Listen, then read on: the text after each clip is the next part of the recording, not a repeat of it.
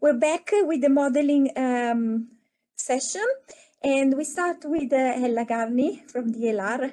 Please, Ella, go ahead with your presentation. Okay, yeah, thanks for inviting me. I think I was invited to bring the M to the meeting, so talk about CCMI and how it needs CCI maybe. And I first want to acknowledge my co-authors. I'm mostly going to talk about a study here that we did jointly with my co-workers Simone Dietmüller and Roland Eichinger. And we were also happy to have Will Ball in the boat on this. Okay, so let me start very broadly with asking the question, why are we actually using models, right? I mean, as Wolfgang said earlier, data is always better. But I think it's obvious that there are many reasons why we use model. And I think three broad areas of why we are doing that. The very obvious one is predicting, right? We can't say much about the future if we don't use a model of some sort. But then we can also do the attribution. So an example of that is shown here from the Domse et al. Study from a few years back, where we can run our chemistry climate models. So that's from the last round of the big intercomparison of chemistry climate models, CCMI1. And the red lines here show basically the projections if we include all the forcings we know of and kind of the best guess going into the future. And then we can do simulations where we simply tell the model, well, let's say we keep greenhouse gases fixed at 1960. Let's pretend there would be no climate change, for example, and see how ozone develops, which would be the green line, so the fixed greenhouse gas simulation. So then we know what are the impacts of basically only the ODSs, in this case on ozone. Or we can do it the other way around. We can keep the ODSs fixed and then basically look at the impact of greenhouse gases or climate change, so to say, on ozone, and we see the kind of gradual increase in stratospheric ozone or total column ozone here, as we know very well now that it's supposed to happen due to the stratospheric cooling, and as again Wolfgang has nicely pointed out in his study already.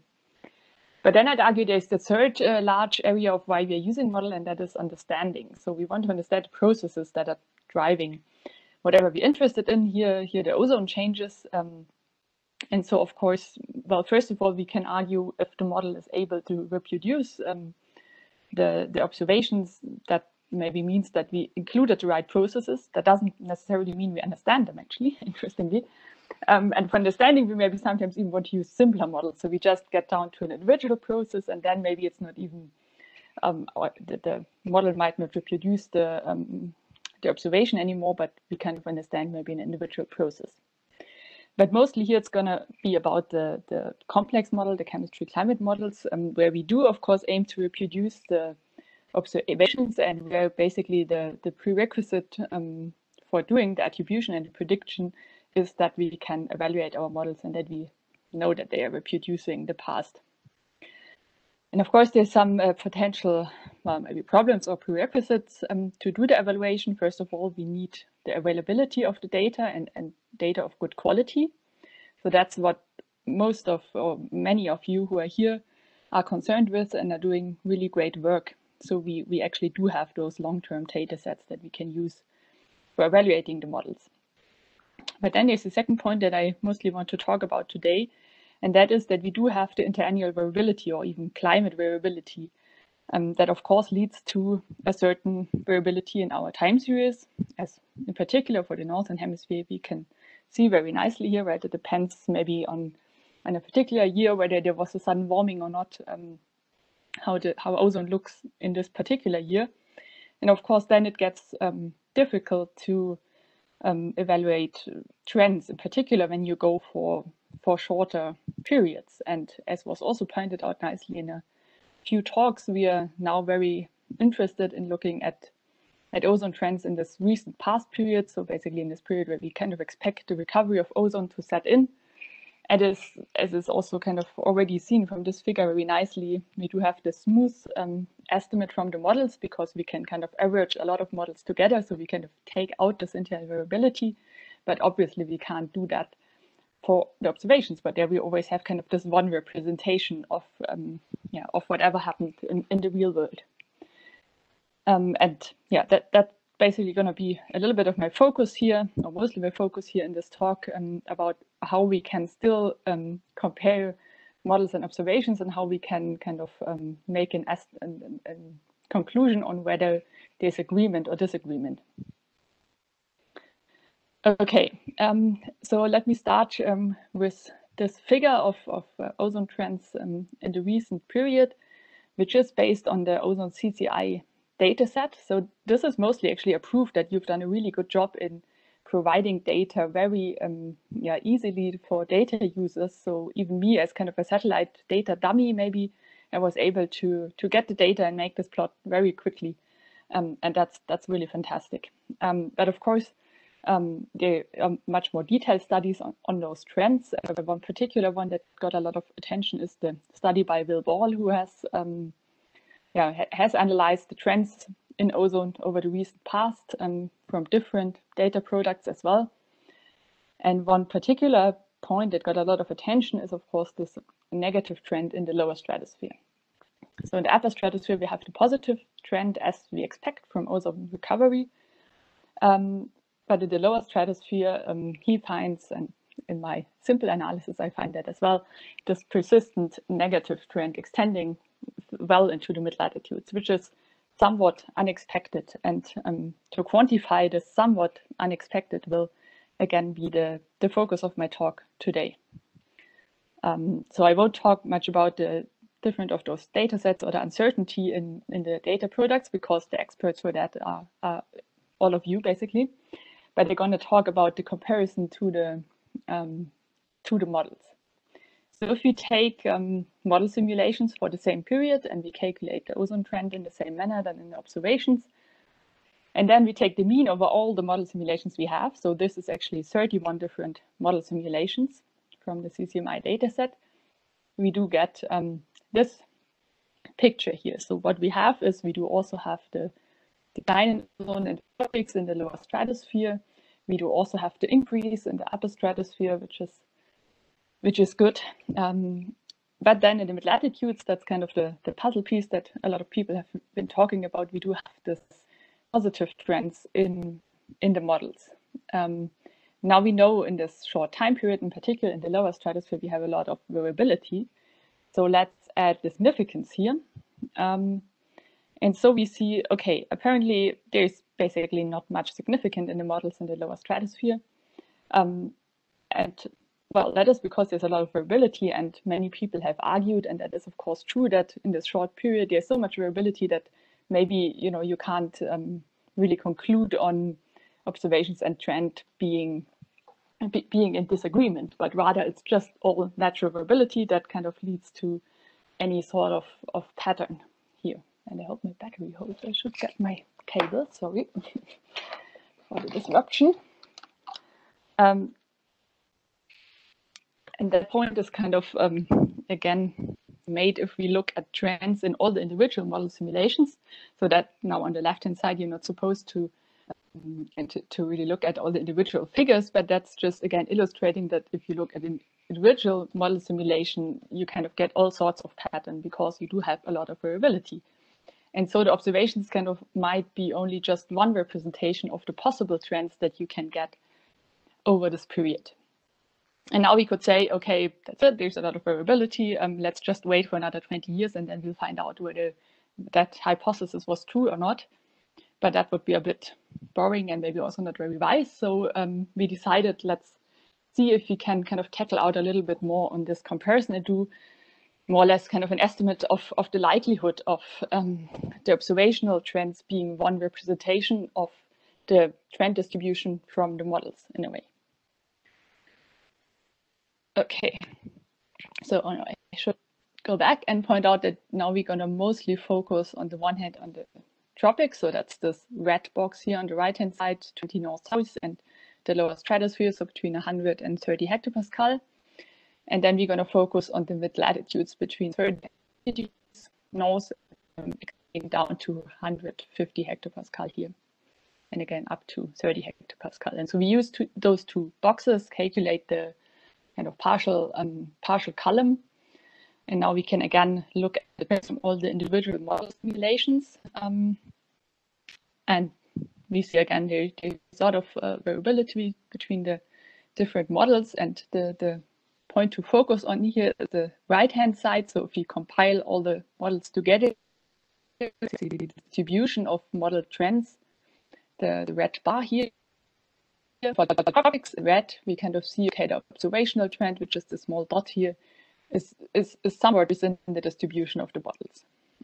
While for the mid-latitudes, we see this is not really the case, right? There we do have, mostly we do get a positive trend in the models, and this trend in the observations is kind of, outside, or would be an outlier in this distribution in a way. Now, again, this is for this one particular period, and as we know, variability plays a large role here. We thought, let's vary this period a little bit and see what happens to the trend. And we first did that for the observations. So this is all the data set by Will Ball, by the way. I think I haven't said that. Okay, and so we used this observed data set and calculated just kind of simple linear trends for different periods. So we varied the start year from 95 to 2001, and then we varied the end year from 2013 to 2019. So those trends are of different lengths, right? If you go along of those lines, and they start differently and end differently and so on. And the same again now for the tropics and for the mid-latitudes. And what we found is that the trends really are rather consistently negative, both in the tropics and in the mid-latitudes, even though you do vary the period quite a bit here. There are some differences, in particular in the mid-latitudes, right, where we have this chunk here where we have rather negative trends, and that might partially be due, for example, to the ENSO event, which happened in the late 90s. So obviously you do see some sources of natural variability here, but nevertheless, the important message is that the trend appears to be very robust across those different periods. Okay, now let's see what the models do. And for that, we kind of took a bit of an, I don't know if advanced, but yeah, some approach to quantify that a little bit better. And we kind of wanted to calculate really the probability distribution function of the trend for the models. So what we did, we had those 31 model simulations, right? Each of them provided us one trend value with a standard deviation, just from the standard deviation from the linear fit. And so from those, we basically randomly drew a model and then randomly drew a trend value based on this mean trend plus standard deviation. And we did this 5,000 times. And so with that, we kind of created this probability distribution of the modeled trends. And again, we did this for each of those periods here. And what's shown here now as a starter is just kind of the most likely value of this distribution for each periods. And so what we see is that in the tropics, we do also have, as expected, the negative trend, lower stratosphere, almost all the periods at least, rather consistently. And in the mid-latitudes, on the other hand, we do also have consistently those positive trends in all the periods we looked at. Now we can also look basically at the width of the standard deviation, so at the width of the distribution, so at the standard deviation of the distribution, which is shown in the lower panel. So that's probably not very surprisingly, we do obviously have lower standard deviations if we go to periods, right? That's what you expected. Variability gets a little bit less important the longer the period is, and therefore this distribution of trends will become a little bit smaller. Okay, and now the big question is, how does the observed trend fit into those distributions? And so to kind of estimate that, we did the following. So this, again, at catch here, we have this red line, which would represent the observed value for the trend. And now we ask basically how many, based on this distribution, how much percentage of trends would be more extreme. So in other words, we kind of quantify this inner inner percentile, more or less, of trends of this distribution that is less extreme, and that would be our X here, right? And on the borders, we do have the more extreme values. And so if our X, for example, is 90%, that means that only 10% of the modeled trends are more extreme than our observed trend. And that's kind of a way of quantifying whether it is likely that the observed trend is kind of one realization given the model distribution. Okay, and now we do this procedure again for all the different periods that we have chosen. And that is what is shown in the panels here. So that's again the tropics over here. So here we have kind of those values between, like, say 30 and 40, 50 maybe. So that means you have to take basically 100 minus those values, that between about 70, like around 50 or 40% of the model trends are actually more extreme than the observed trend. And so if that is the case, that means that the observed trend actually lies well within the model distribution, right? Like if there would be 100% more extreme, that would mean that the observed trend basically lies right in the middle of the distribution. Okay, so for the tropics, we can conclude from this kind of statistical analysis that the observed trend is a likely representation of whatever we see in the models. But then if we look into the mid-latitudes, we do have values here that are much higher. So if we translate that, that means that between about 30 and maybe even 10% of the model trends are more extreme than the observed trends. So that means that really the observed trend in the mid-latitudes would be an extreme value given the modeled trend distribution. Okay, so with this procedure, we maybe could quantify a little bit better whether those trends we see in the observations are expected or not. And as I said, in the tropics, we see the observed trend lies rather well within the model trend distribution, so kind of all is good there. But in the mid-latitudes, this observed ozone trend is really more of an extreme value in the model trend distribution. And what does this mean now? Of course, that doesn't mean that the observed value is wrong. It just means that the trend distribution in the models could be wrong, right? Basically, you can break it down to different reasons what can happen here. I mean, one reason, which we should always check, is whether the observed time evolution maybe really just was rather extreme. So we had this ENSO event, for example, and all sort of other natural variability going on. So it could be that just for some reason, things added up in a way that, in particular in the mid-latitudes, we had kind of this extreme time evolution that led to this extreme value in the trends. But then, of course, the other point could be, as I said, that the trend distribution of the models is actually not correct. And again, you can kind of have two different things that happen here. Either the trend distribution could actually be narrow. So that means, as kind of depicted here, that the observed trend might appear more extreme than it actually was.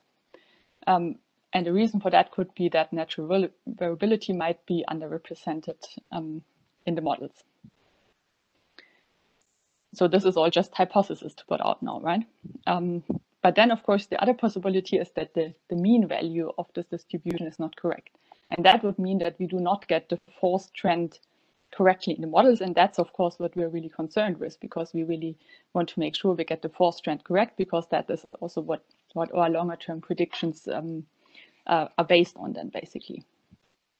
Okay, so that's basically as far as we can get here. But then, of course, as I said, we can also, yeah? Can you start maybe going towards the conclusions, please? Yeah, sure. Thank you. Okay, thanks. Yeah. Okay, so I'm going to jump a little bit over a few points, and I was expected I wouldn't be able to say them. But maybe let me make this last point here, and that is that, again, we can use the models for some attribution. So looking at which were the forces of the ozone trends. So this is basically similar to what we've seen before. So the ozone trends for the models, the whole distributions, and we have the observed values. And now we can add in the simulations where we have the fixed greenhouse gas or the fixed ODS scenario. And here we see that the tropical ozone decrease is driven by the enhanced greenhouse gases. This is what we expect. It's the enhanced upwelling. We know very well how that works. But for the mid-latitudes, we actually see that this ozone increase seems to be driven by ODSs. So this is not necessarily the enhanced downward transport, which I was kind of expecting. But this really seems to have to do with the recovery of ozone from from ODSs, why we see that in the models. And that already, let me jump to my conclusion, brings me to this kind of summary of how far we've got here. So hopefully I could show you a little bit that by using basically this multi-model ensemble and using a bit more advanced techniques than just doing kind of a direct comparison, we could kind of evaluate the likelihood of the observed ozone trends to be one realization of the modeled evolution. And I think in particular, if we look at those kind of not that long time series, that's maybe a good approach to do comparisons in general. And we did find this discrepancy in the mid-latitudes and kind of can put out maybe a few different hypotheses of why that could be. Of course, one which I actually haven't listed here is that maybe the observed time series just for some reason shows kind of extreme behavior. But then, of course, the other one is the question whether there's something wrong in a way in the models. So one thing that I didn't have time to show you is that in the mid-latitudes, we do find that there are competing transport processes influencing the trends, on the ozone trends, right? That's probably very expected. You have the shallow branch, you have the deep branch, you have mixing, and all that kind of adds to having different influences on ozone. And so a possible hypothesis could be to be tested whether a misrepresentation of transport or transport trends in the models could kind of lead to this ozone trend looking looking different basically in the observations and in the models. Another hypothesis, which I kind of just quickly hinted on now, is that we do see that this positive ozone trend is driven by the decreasing ODSs. And so a possible hypothesis, again, to be tested and carefully, is that either the ODS forcing or the response to it in this very recent past period could be overestimated in the models in some way. And a small hint to that would be that we actually also see in the upper stratosphere that the ozone increases seem to be a bit stronger in the models compared to the observations. But as I said, that's all to be continued, and it will be interesting to find out which of the hypotheses are true. And just at the very end, I wanted to make a short kind of statement or advertisement of the upcoming set of CCMI simulations that are going on at the moment and are being kind of calculated at the different groups at the moment. So those are the simulations in support of the 2022 ozone assessment, which will again include a hindcast simulation, but extending to 2018, which I think will be very valuable for studying those trends in the recent past. It will have the future projections based on the newer SSP scenarios. And I think, again, an important point is that emphasis was made on requesting multiple ensembles. So again, getting at this question of variability, which is very important here. Okay, with that, I thank you, and I'm happy to take questions. Thank you so much, Ella. I'm going to allow one question in the interest of time, and then perhaps you can check the chat and reply directly to the others. I think the one from Paul might be an interesting one. Paul, would you like to ask your question, please? There's also some time in the discussion, so, you know, if there's any other burning issues. But Paul, would you like to ask your question? Yeah, okay, I found my unmute button. Tell us just a quick question. I mean, it sounds like you're suggesting that our understanding of chlorine and bromine chemistry might be wrong. Is that too extreme, or? No, I don't want to suggest that at all, actually. And I don't know what the possible reason would be. I mean, I guess you're referring to the statement that the response to the ODS kind of might be overestimated or something. I mean, right. I don't know about the forcing, right? How much it might actually, how correct it is over the just kind of last year. So this is also based on the REF D2 simulation, so the future simulation. So if we go into like 2016 and later, this is all scenario based. So that could be a small part of it. But yeah, I don't know. I don't think that the chemistry is wrong. I personally, even though I'm not a chemist, as I said, that's just a possible hypothesis here. Thanks. Thank you. So Ella, if you could, there are a few more questions in the chat. If you could answer them, I'd like now to ask Angie Ines to share her presentation so we can progress with the session. Right, so let's see.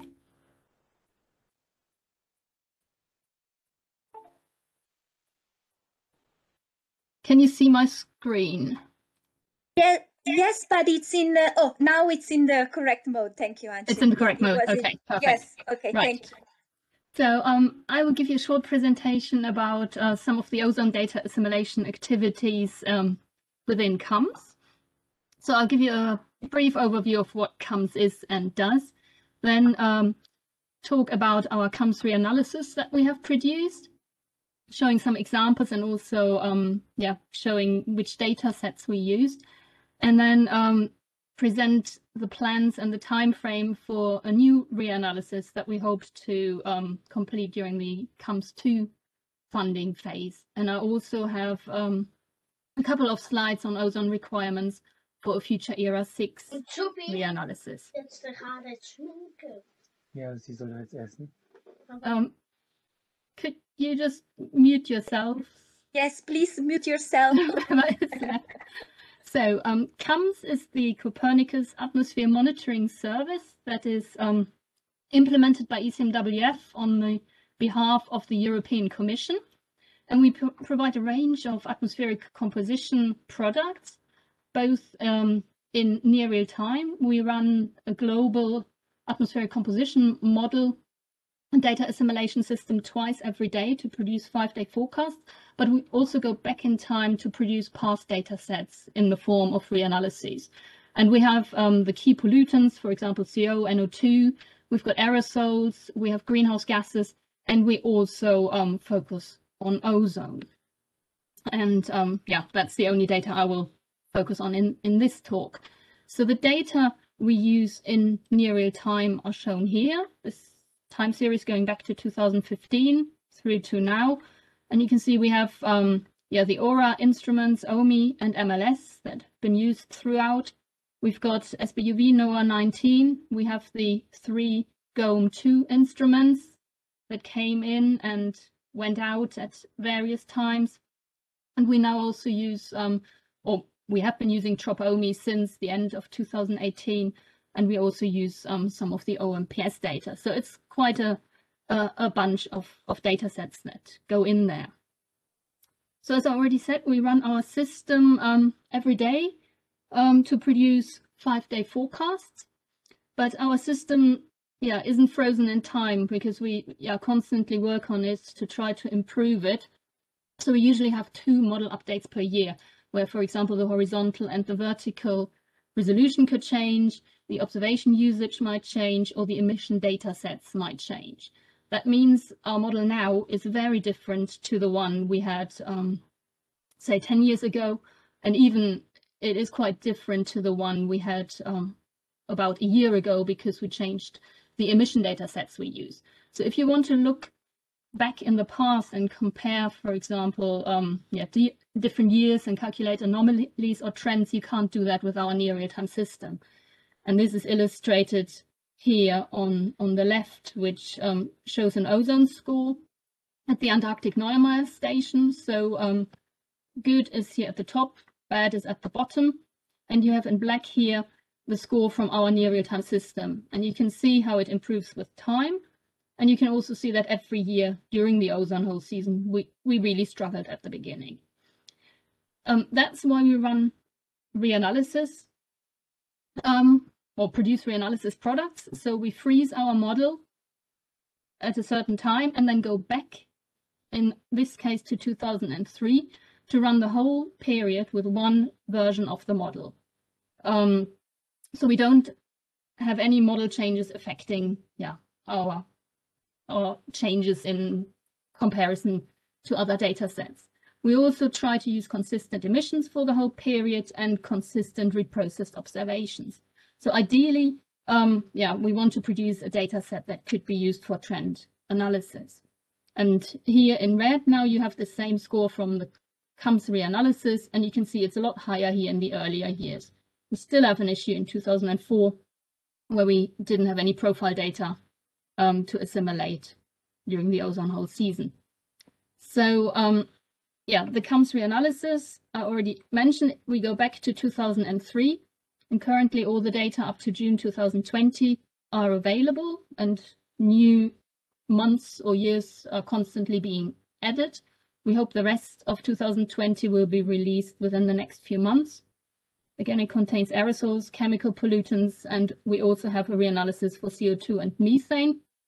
And all our data is freely available. So you can go to the website here and get the data from our atmospheric data store, the ADS. We have then used our reanalysis to look, for example, at the exceptional Antarctic ozone situation that we had last year at the Arctic ozone in spring 2020. And this plot shows a time series from 1979 to 2020 of the average March total ozone north of 63 degrees north. And we have various data sets here. We've got our CUMS reanalysis in red.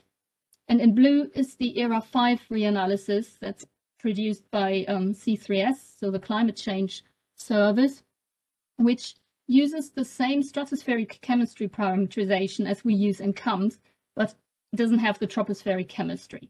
But as far as the total columns are concerned, these two data sets agree very well. And what we've done is we've used the earlier years from ERA 5, which produces data from 1979 onwards, and augmented them with our CUMS reanalysis data to get a longer time series. And you see here in the overlap period, the red and the blue curves agree very well. They diverge more here towards the end, where ERA 5 started to use some different observations compared to CUMS. And we also have superimposed here on this plot NASA's merged ozone data set and the multisensory analysis. So what I want you to take from this plot is that, yeah, there's a lot of variability, as I guess you all know. And also there were 3 years with exceptionally low ozone values. It was 1997, 2011, and then, yeah, last year, 2020, which are our data sets with the lowest on record. So we can use the CUMS reanalysis to, yeah, investigate this. And we can also look at anomalies against our climatology. And this is shown here. Our climatology was calculated over the years 2003 to 2019. And here we look at monthly mean ozone column anomalies for December, January, February, March, and April. And you can see how much lower, for example, here in March, the total ozone was in 2020 than it was in the climatology. And we also have the temperature and wind information to see that it goes with a very cold stratosphere and a very strong and persistent polar vortex. We can also look at the Antarctic ozone hole using our data set, and that is illustrated here in these time series. Here, all the time series start in January, go through to the end of the year. And again, we have data from CUMS reanalysis and ERA 5. So we have the range in this gray shading, the mean in black, and then the red shows 2020 and the cyan 2019. And we look at various fields. Here's the ozone hole area, and you can see the big difference between the long and deep Antarctic ozone hole that we had in 2020 and the very unusual and short-lived ozone hole we had in 2019. And we can also see here the temperature differences, the cold stratosphere in 2020 and the much warmer one with the warming in September in 2019. And then here we have the ozone column minimum values. We see in 2020 we went just below 100 Obs units in our data set at the beginning of October, whereas in 2019 values were a lot higher. So the CUMS reanalysis can be quite a useful data set to explore the stratospheric ozone field. So I wanted to focus a bit now on the data we use and some of the issues that brings in our reanalysis.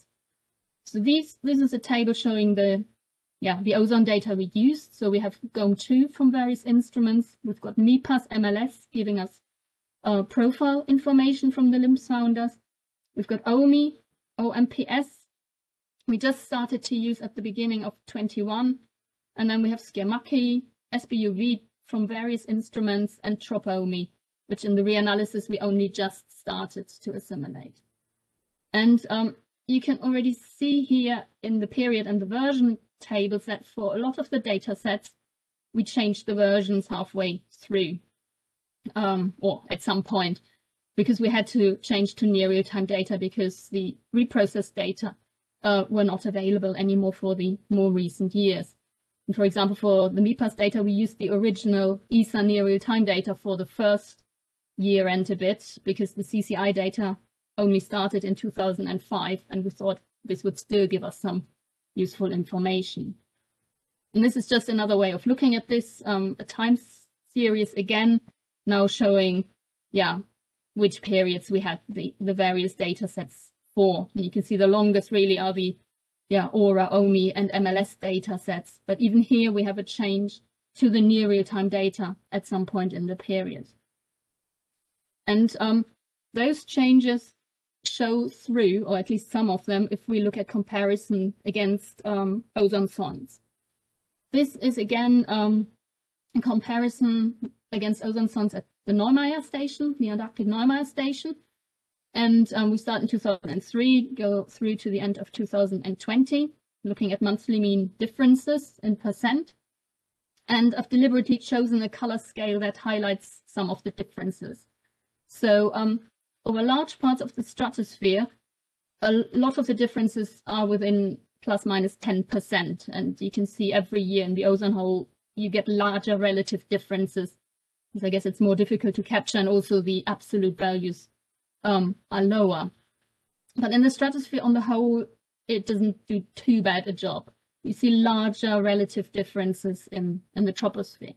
But then if you look in detail, you see various data events. For example, you see these large differences we have in the first half of 2004. That was after the end of the first MIPAS period and before MLS started. So we didn't have the profile data to correct the ozone here. We also see here at the beginning, we have the near real-time MIPAS data. We didn't have any MLS and OMI, and then as MLS and OMI begin, we really changed the bias compared to the ozone sondes, and now get a slight overestimation, say in the upper troposphere here, whereas before it was negative.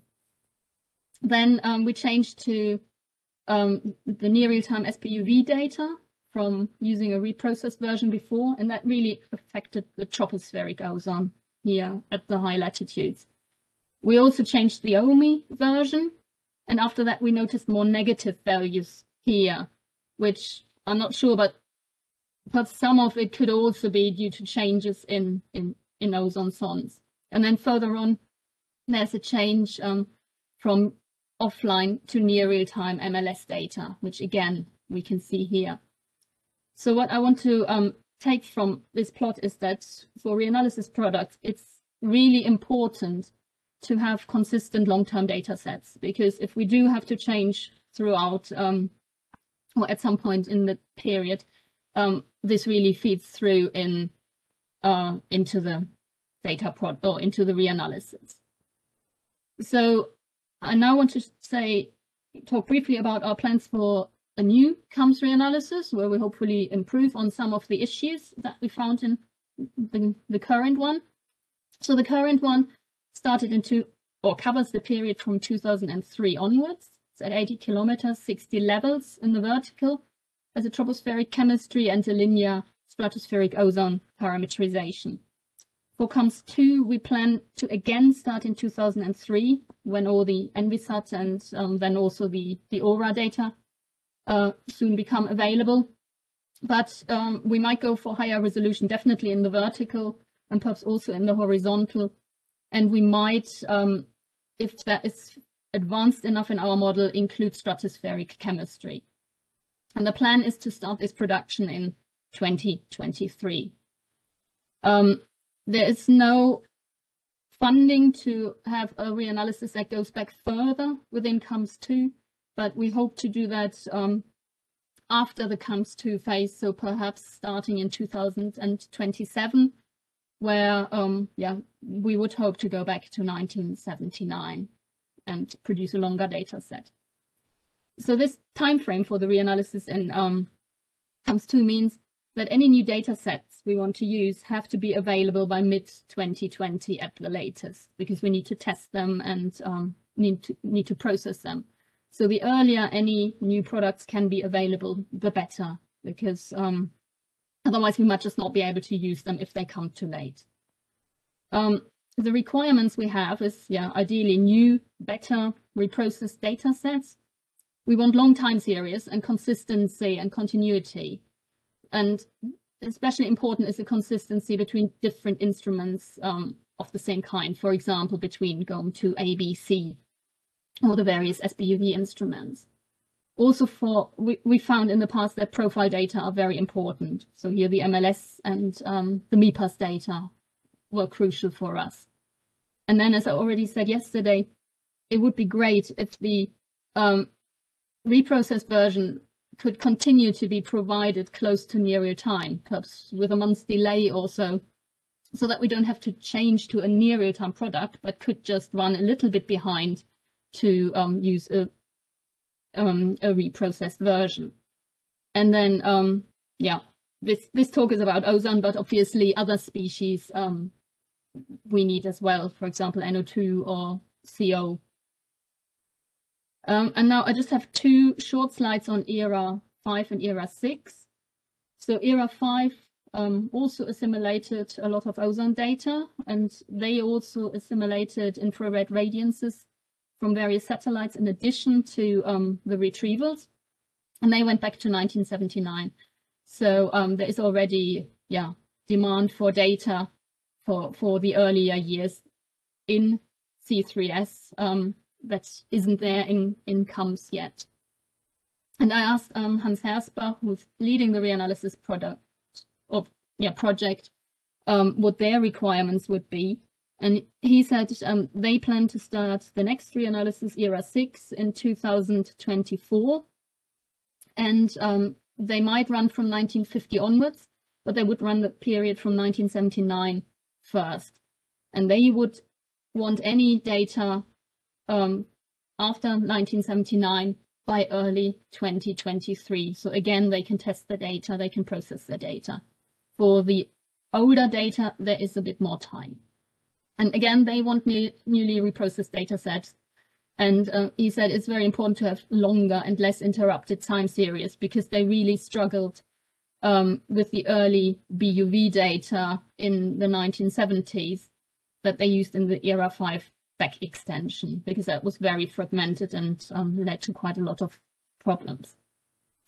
Yeah, and that's already the end of my talk. So I just wanted to advertise again that the CAMS data are all freely available from our Atmosphere data store. And you can find that here on the web. And that's, that's it. Thank you, Anchi. You have a bunch of questions. Maybe stop sharing and okay, perhaps if you can check and find me. Yes, it's gonna be faster. Right. And then if anybody of the people who asked the questions want to take the floor, some are more technical. So if you could, for example, the first one is about use of tropomy for CAMS reanalysis and which product from the near real time. That was from Diego. Where are we? In the CAMS reanalysis, we only use the ozone data now, and that's the near real time one, yes. Because that's the data we have, because we haven't got time to acquire a lot of data as we run along, because we just haven't got the manpower. So we just use, once we've switched to the near real time data, we just, use the near real time data. A follow-on question then for the reanalysis. you will need also that we reprocess the near real-time data then in the future? Well, for the next reanalysis, we would definitely, if there is a reprocessed TROP-OMI version, we would definitely use that, yes. That's coming. So we plan this year to yeah. reprocess all the data, all the drop. Yeah, and I mean, we would also hope to by then be able to use the CO data and the NO2 in another reanalysis. Okay, thank you, Antje. What's the next one? Why is it always so high in the spring at Neumeier? Yes, that's a problem we always have. And I think it comes from some of the SBUV data that we assimilate and the vertical correlations of the background errors we use. We've already improved it compared to the previous MUC and comes interim reanalysis, but something is still an issue there. It's also, it always looks worse in relative terms because it's so low in the troposphere there that it's very easy to get a large relative error, but it is an issue.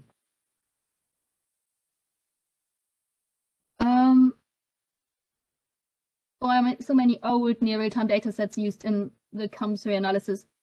Well, we changed to the near real-time data once we were running in near real-time. So they, are obviously the ones we acquire, in near real-time.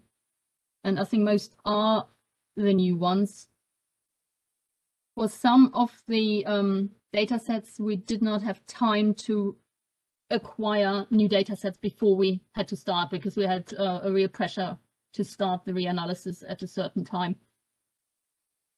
And I don't know if you mean the ESA MIPAS data, for example.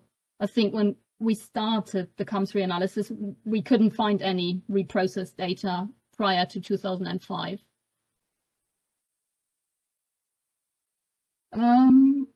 Shall I just go through them all, or do you want a discussion with other people as well?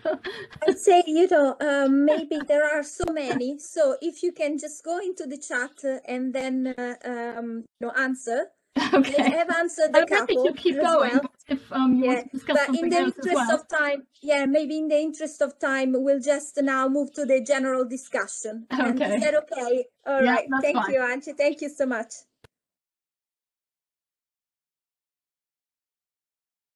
Yes, thank you. Then this is Michiel, and I will take over then for the final discussion on the workshop. And we have had very interesting presentations today. And I just want to go back now a bit to the objectives of the workshop, where we had today the science community presenting how they use the data set, and that is exactly the aim of this workshop, to bring together the scientists, both in the generation of the data sets and in the use in the broader Ozone community, and also to collect and to learn about the requirements for future data sets and also for possible future missions, that we know how the Ozone CCI process should proceed. And to start this discussion, we have set up a few questions on the discussion, but please do not feel limited to the questions that are posed on the slides. There could be a bit wider discussion of topics that need to be addressed with this group that we have now. But the purpose of the discussion is, of course, that the project and ESA is helped in continuation of the Ozone CCI products in the right direction. So I want to go through the first slide, just the first seed questions. I just read them with you, and then you can start to think of how you could contribute to this after I have done this. And so the first question is, how could we improve the user uptake of the Ozone CCI products that were presented yesterday, and where you have seen today how they are taken up so far? So how could we improve upon this? And then also, which other Ozone CCI data products you are looking for? So we heard already a few comments from different speakers. So which other products? And the third question is, how could the project Ozone CCI interact with future CCI projects on ozone precursors from the user's point of view, and also with other CCI essential climate variables other than the ozone precursors that could be used in future in combination with stratospheric ozone or with tropospheric ozone. So for the stratosphere, you could think of stratospheric water vapor, but maybe there are also other ECVs that we have not yet thought of, but that users would bring up that we should interact as ozone CCI. So I would like to give the floor to someone who could start starting the discussion.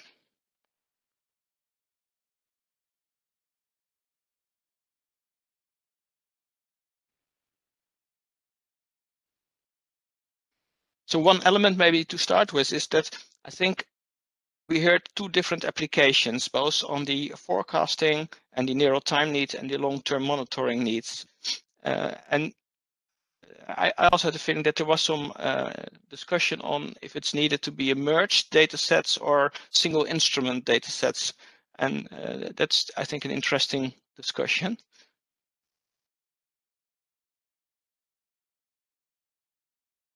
Hi, it's Irene. I can speak a little bit from the ground-based community, I guess, perspective, at least from my perspective, that's related to the ground-based community. I think this data sets have, very great value is because they allow us to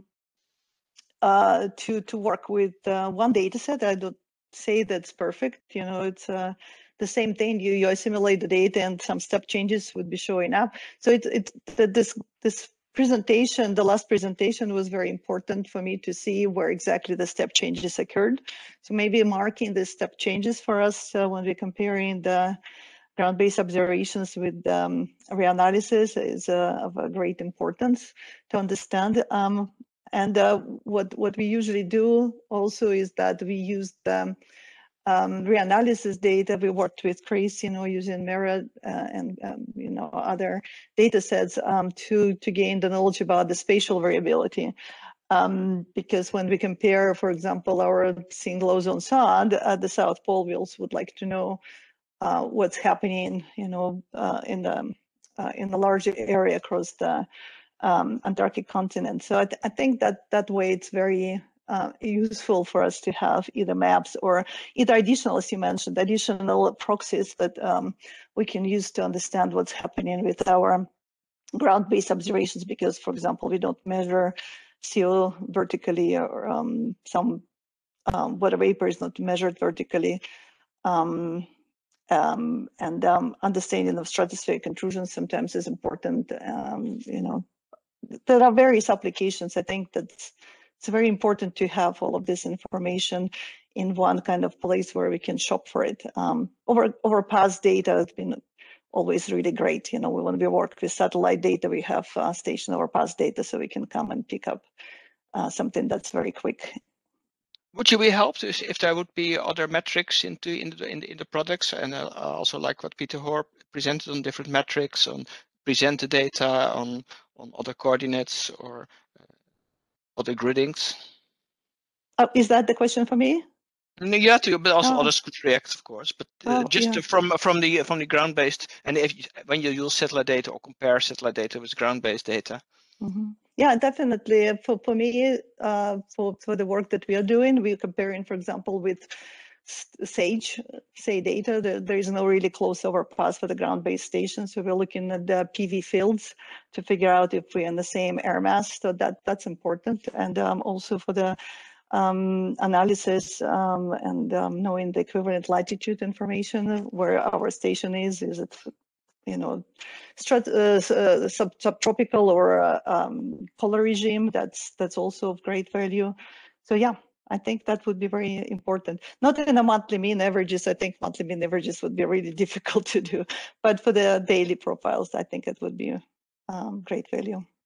Okay, I think Martin also. Yeah. Switching your camera. Maybe you want to react. Yes. Yeah, I have a question to Antje, because yesterday she asked, or she had the suggestion, or she is looking for other kinds of data products. For example, she was saying that she is also looking for level 2 data from different kinds of sources, and so this was an interesting point for me, and maybe Antje can say something more about it, what she is looking for, what ECMWF is looking for. So which kind of data sources you are looking for? Well, we basically look for whatever we can find. I mean, we want to use a lot of the data sets because often the more we use, the better the product, especially if we combine total column data with profile data. Mm-hmm. I think that is quite crucial. So if there are other data providers that provide, say, better quality products than CCI, and we test them, then we would use those. If other, for example, if for ERA 5, I guess they use all the TOMS data in addition to the CCI data because they go back further in time, whereas we didn't in COMS. So I guess CCI is one very good start for a lot of the data products. But if something we want isn't covered, then we would see, But the point yesterday you raised was that you are not only looking for level 2 or level 3 plus data sets, or you're looking also for we can't, because level 2. We yes, assimilate the satellite orbits as they come, so they have to be level 2. Okay, yeah, this was my point. Yes, okay. Yeah, and as I said, ERA 5 they also assimilated the infrared radiances, but in COMS we haven't. Whether we will do that in the next reanalysis, we don't know yet. Okay, but it's mainly level 2 products. Yeah, also I think there was a remark that merged data sets are maybe less needed for COMS, and you prefer to have single instrument records, consistent long-term single instrument, I think combination of instruments. Yeah, I think that is quite important. I mean, it would be nice to at some point test these combined YASI GOM2 products, especially if they have higher resolution in the troposphere, if there's more degrees of freedom and more information there. But we haven't done that at all, so it would definitely need testing first. Yeah, and did you consider like this combined products like OMI MLS for on tropospheric ozone? No, we haven't. Again, that might be something worth exploring for the next reanalysis. And one of the questions. Yeah. Can I elaborate on this? This is Dan. Sorry, I wondered whether our American colleagues in MERA are planning to include profiles from sensors other than MLS in the product. I don't know if anyone is there. Maybe Christoph would know. Yes, I can speak to that. Yes, so the next reanalysis will definitely have Slim Profiler in it. So that's for Ozone.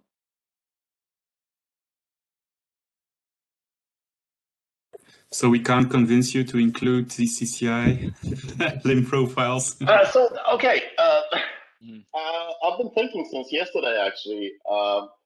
One thing is, of course, data latency. Our reanalyses typically run not the way we release them, but the way we run them about 10 days after real time. So that's kind of a limiting factor there. But you got me thinking.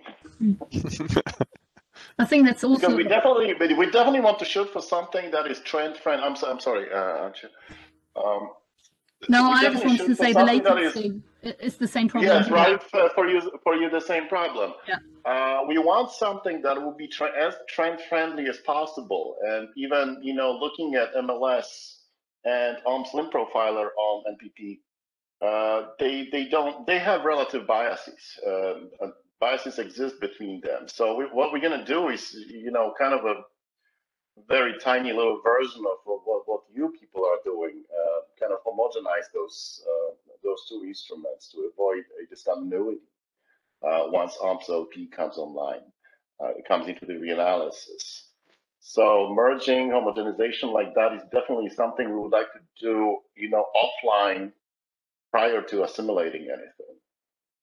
So all those things are very much on the table. Victoria is here. I have actually a question to both you and Antje. As I mentioned that the importance of homogenized level 2 data. What do you think? Would it be advantages to homogenize, for example, MLS, MIPAS, OMPS before assimilation? Would this be improve reanalysis? I think it would be great. We did some preliminary experiments with OMPS limb profiler adjusted to MLS, and it's very promising. Yeah, I agree. I mean, we haven't tested it, but it must help. Yeah. We also use some of the profile data to anchor our bias correction, because we bias correct the total column data, right? But we bias correct the profile data. So if we have more consistency in the profile data, I think that would be very good. Exactly. So this is my concern about adaptive bias correction. That it has to be anchored in some place. Yeah. If you don't have a long-term data set that you believe is stable and serves to anchor the analysis, and bias correction, I think, can sometimes do more damage than help. Yeah. So.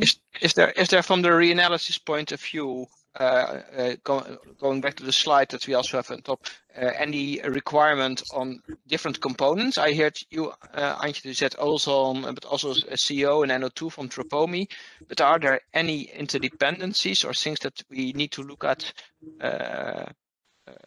Or can we just stay with Ozone and we provide Ozone and others provide other components? And you, from the reanalysis point of view, you do not care too much about interactions?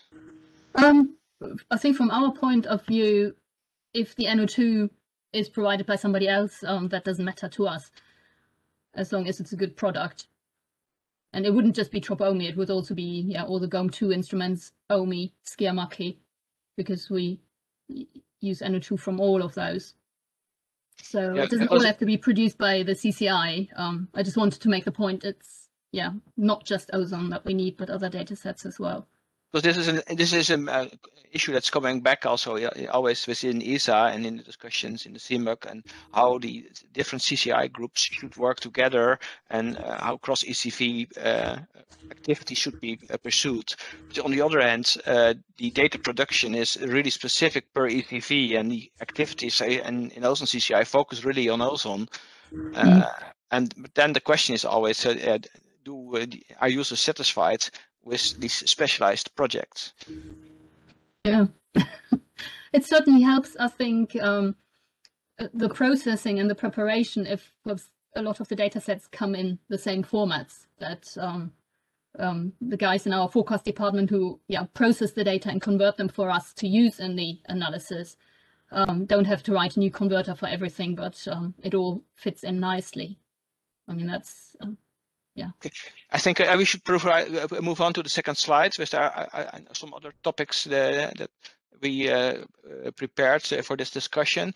And so this is more into the data and the user requirements for the evolution into the next phase of the project and beyond. And one specific thing with the American colleagues online is that would you think that the combined evaluation of the Ozone CCI data products with e.g. NASA or other institutions should be organized in the future, and on what aspects, and what could be a common focus?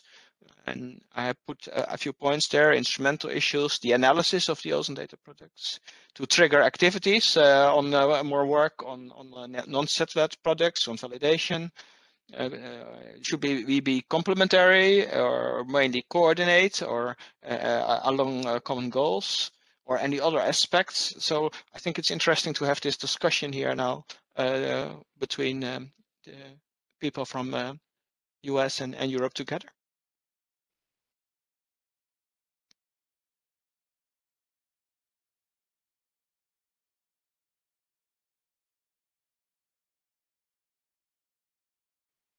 Maybe this is Christian. Maybe before somebody responds from the side of ESA. So the plans are that the current CCI project runs for another year, then enters phase 2, which will be another 2 years.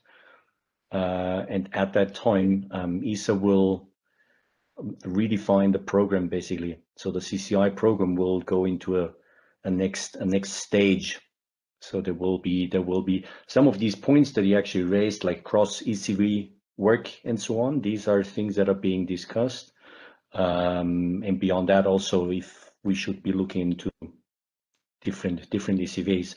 So the first question could also be understood if what needs to be done for the next phase. So these are the next year, the next 3 years with the phase 2, and then what is beyond that to be done.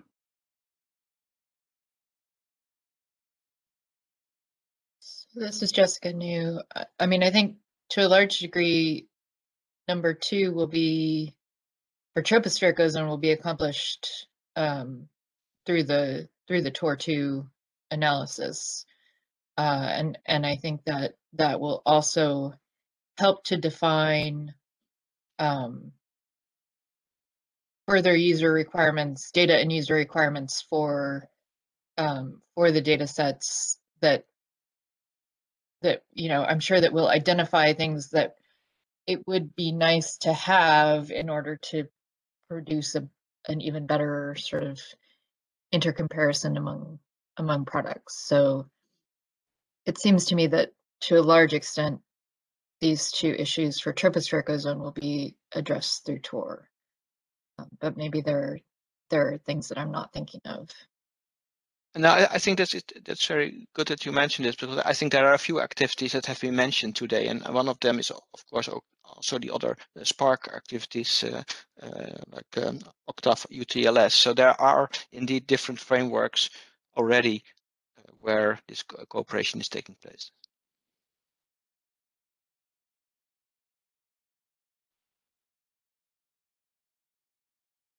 Maybe other issues people might think is interesting, also what they have heard in the last 2 days, what they think is very important to address together.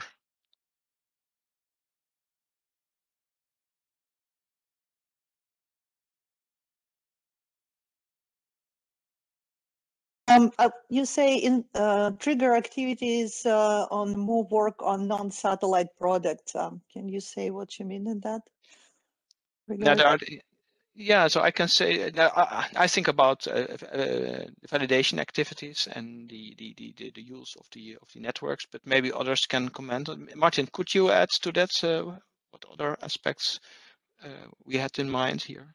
Yeah, no, I have no specific things in mind, but nevertheless, as the point of evaluation, this is the point. So when we are making, let's say, looking at quick looks of the NASA products in comparison with the ESA products, so there are some obvious differences. And to go along these lines, this would be something which I'm interested in to see or to investigate the differences. What could be the reason? Has it something to do with the data quality, or is it something wrong with the retrieval algorithms, or something going wrong in this year, or whatever? So there are some, let's say, differences between the long-term data sets. And so this is my point, to bring things together and to make a joint, or let's say a common activity to where we can check the quality of the data products with each other and try to find out what are the reasons for the differences. This is very simple thing.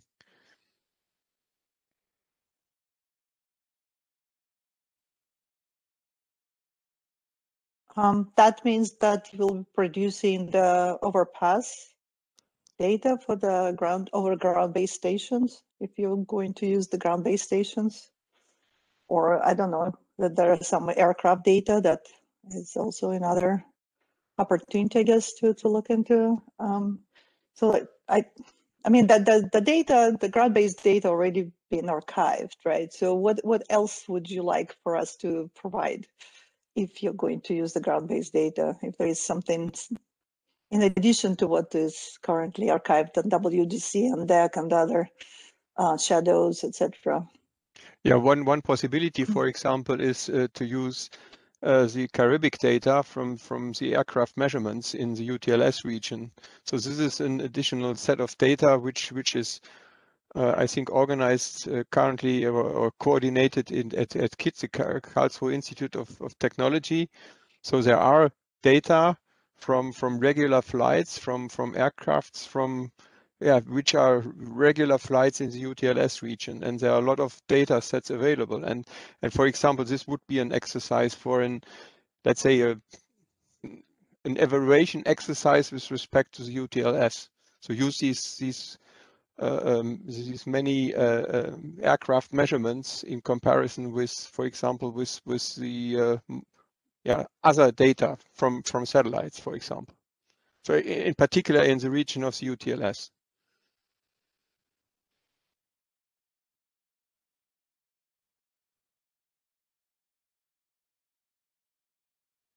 Yeah, maybe another point what you could think of is that we get in the coming years the geostationary platforms, and we have Tempo, we have Sentinel-4 in Europe, we have the GEMS in Korea, and they will also provide mid-latitude ozone data, and I think it makes sense to work together on these projects. And the question will be also for us in Europe how we will take the Sentinel-4 data on board in this project.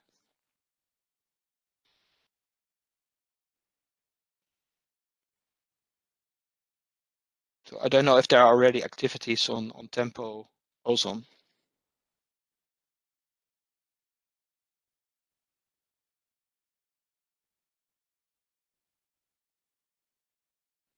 I don't know if somebody can speak for the Tempo. The only thing I know that there is a large community of already following Tempo and preparing to do analysis or ingest the data, and they've done a lot of exercises, basically to producing the fake is not a good word, some lookalike Tempo data for people to use and see how that they're going to be implemented. I'm sure that this data will be implemented heavily into their quality analysis. Yeah. Irina, this is Emma Nolan from NASA GMAO. I think we prefer the word synthetic data. Thank you so much. That's my Russian speaking. Synthetic data. Thank you. I guess one thing is that we at GMAO we are working towards using our latest composition forecast system to be the a priori for the tempo retrieval. So that's kind of something that we're in the works right now and discussing with the tempo science team. I don't think that this new real-time system has been really talked about much in the workshop over the last couple of days. It's similar to something like MERA 2 or our GEOS FP system, but we run a coupled system with GEOS Chem chemistry. And we do use satellite constraints on our stratospheric ozone. Yeah, I think one of the big things will be, of course, you have this high temporal resolution over mid-latitudes and being able to look at certain processes around the tropopoles or so. Much more temporal frequency.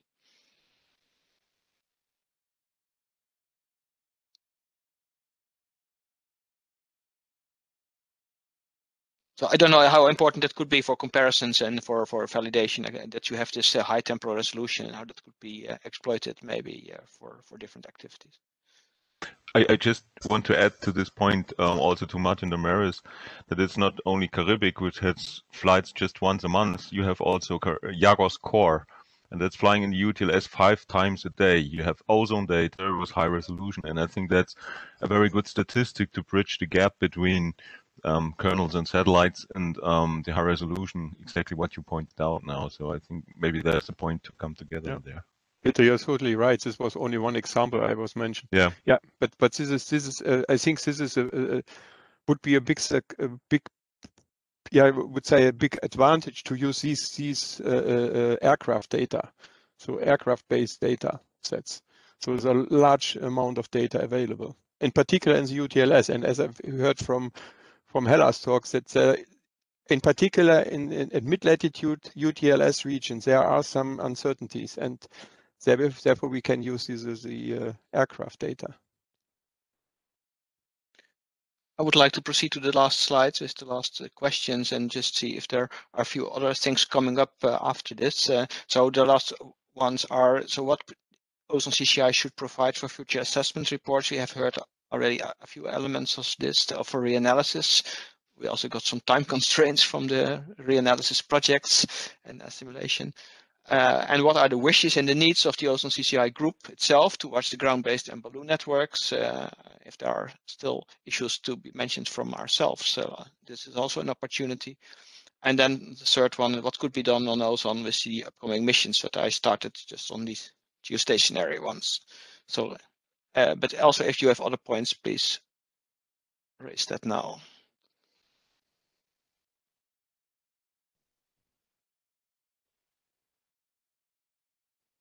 I'm just gonna, this is Wolfgang. I'm just gonna say that overall, I think we're very happy with what Ozone CCI has been doing and what has been providing, because without that we probably wouldn't have it. And things got a little bit easier now with less satellites up there, but after Envisat, there was just a zoo of ozone data, ozone profile data, and different retrievals, and Ozone CCI has really pulled a lot of that together, and is kind of a one-stop shop for people that need usable, comprehensive data. So big applause on that, I would say. Yeah, thank you for this, Wolfgang. But the reason why we're asking all these questions is because we would like to be better in future, and how could we be better in future, and therefore this question. So what the community is looking for, in particular with respect to the reanalysis, the assimilation systems, and so on, and also with respect to the assessments. So what can we do? What can we provide? And how can we provide better products in the next future? This is the reason for asking these questions, because we know that ESA is interested in that we are continuing with our activities, and the question is, where should we focus on? Well, a first step would be to stay good and up to date.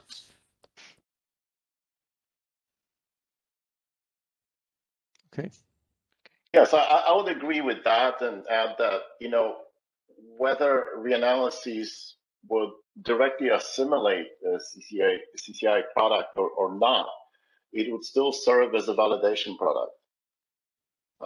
Even if there are some of the same instruments that are used in the reanalyses are also used in those data sets, they are processed differently. So there's great value in that. Mm-hmm. We always look for good independent or semi-independent validation data.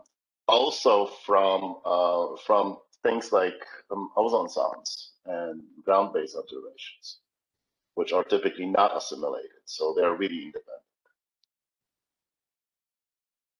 Yes, so it could also imply that we need another strategy for some data sets, and to think of them more as potential validation data sets, and while other data sets are more near real-time processing data sets, and we could think of that a bit more beforehand, maybe.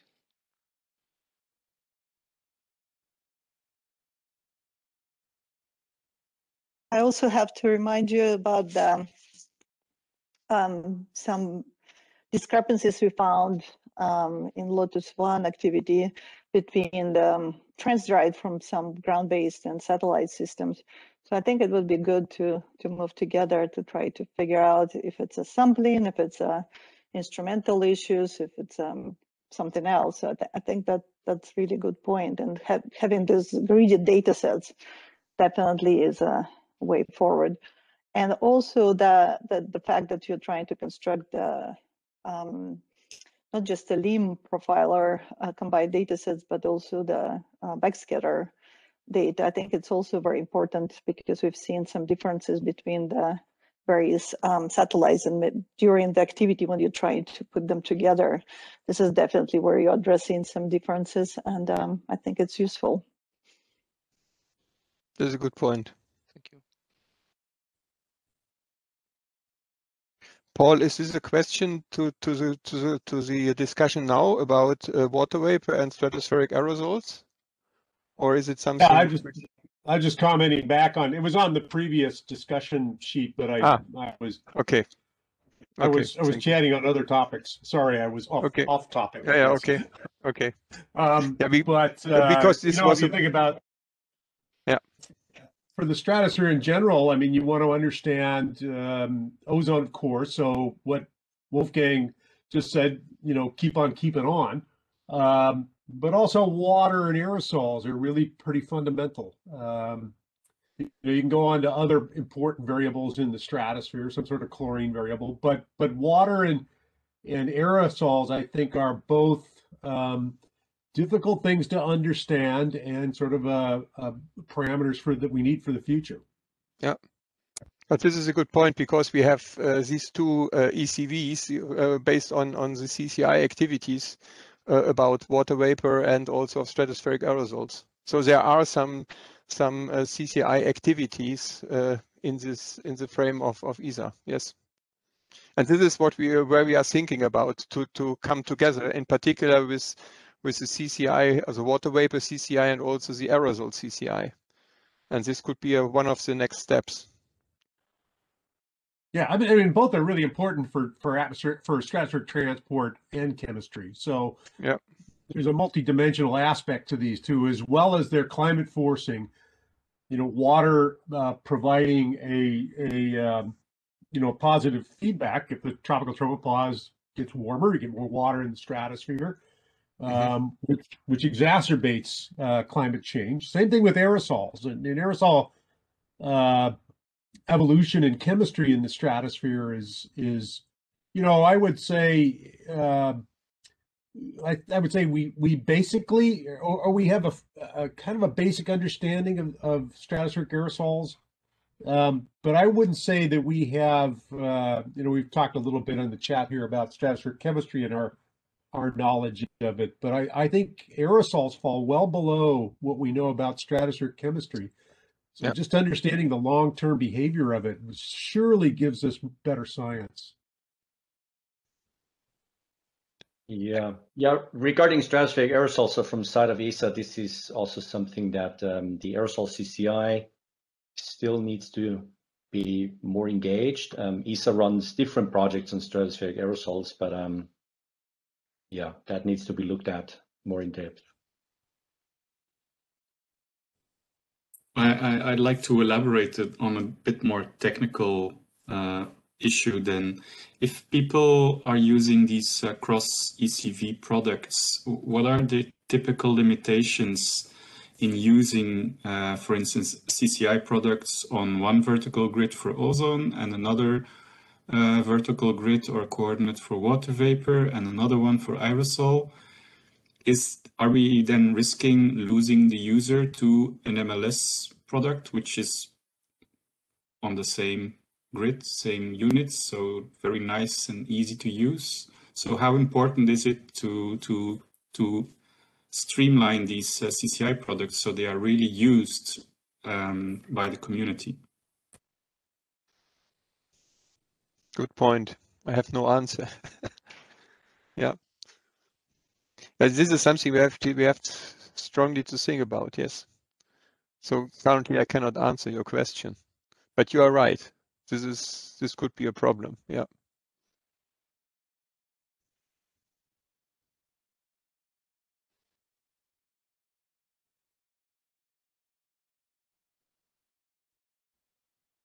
So I don't know if there are some people that would like to raise a point that we have not yet addressed in our discussion, or come back to a question that they had before and for which was no time.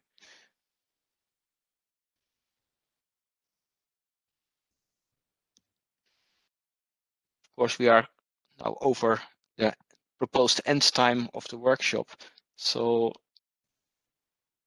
maybe if there's not any more points left, then we should end the discussions here and maybe say a few words to close the workshop, Martin? Yeah. Thank you, Michel. Yeah, thank you all for being with us. It was a great time today and yesterday. So thank you all for this nice workshop, and in particular, a big thank you goes to the speakers of today and yesterday. So thank you very much, because we got very nice talks by all of you.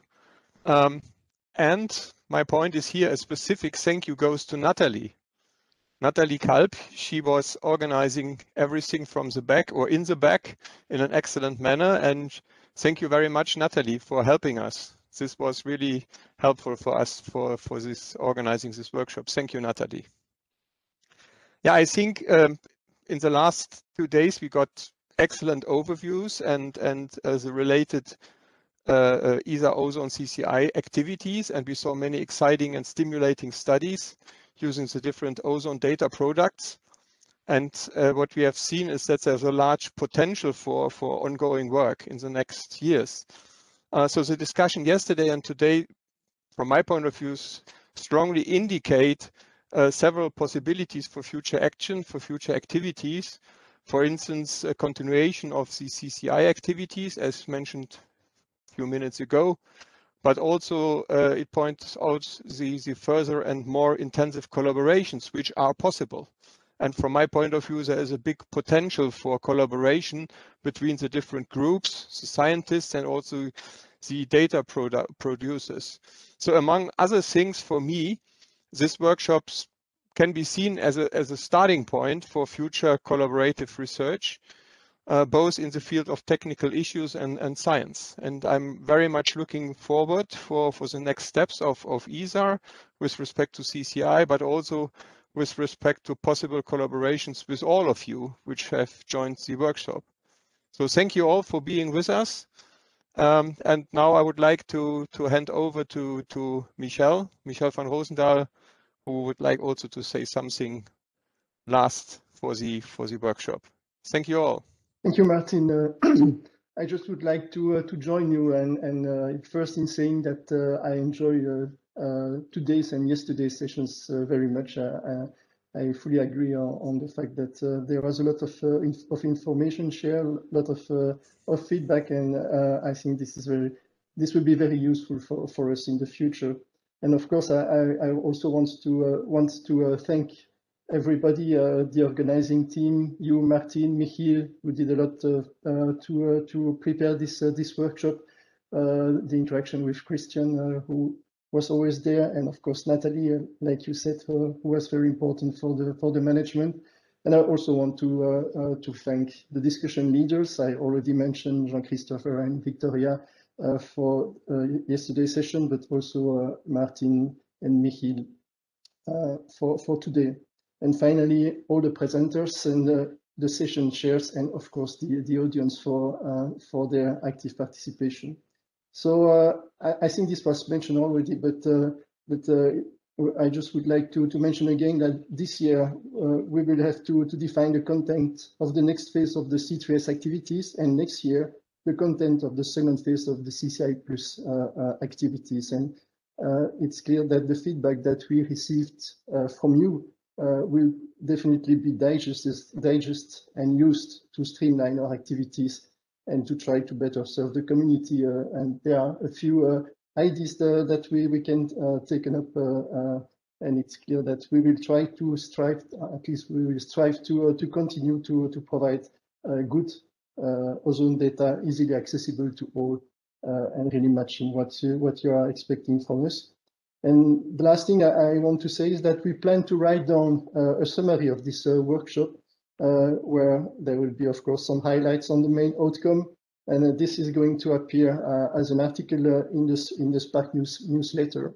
And it will, of course, also be accessible on the Ozone CCI website. So with this, thank you again to all of you. And maybe I want to give the floor to Christian for the last words, if he agrees to do it.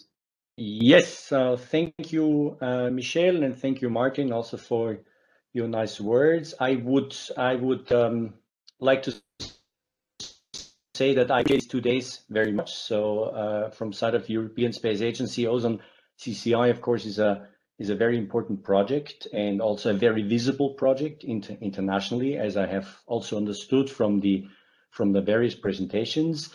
So I would like to thank the speakers, everybody that accepted the invitation to that, also everybody from the Ozone CCI that have presented, specifically the organizing committee. We already heard Natalie has done a great job, but also everybody else from the organizing committee. From my side, I've taken some very, very interesting points that have been raised in the discussion, like new merged products, MLS and ARMS being picked up, how being picked up by models, also cross ECV work. There's also some lessons to be learned from ESA, how we would carry on with this. I appreciate the comments on people being happy with what the CCI, the Ozone CCI project has delivered so far. So a great thanks to the CCI project. I think that's been a tremendous job that's been done over the last couple of years. I actually only came in 2018 to the project. So my colleague Klaus Zehner, who was responsible for the project previously, has also done a great job on this. So in this sense, it's kind of a joint effort. Yeah, but and also that one comment on the independent validation data. So CCI has been used as independent validation data. Also was very, very relevant. Yeah, so thanks again to everyone. Looking forward to wrapping up that meeting, and yeah, have a nice remainder of the day, nice evening. Thank you. Thank you. Bye. Thank you. Bye. Thank you. Thanks, Guy. Thank you. Take care and safe and healthy. Thank you. Bye. Thank you. Thank you. Thank you. Goodbye. Bye. Bye-bye. Bye.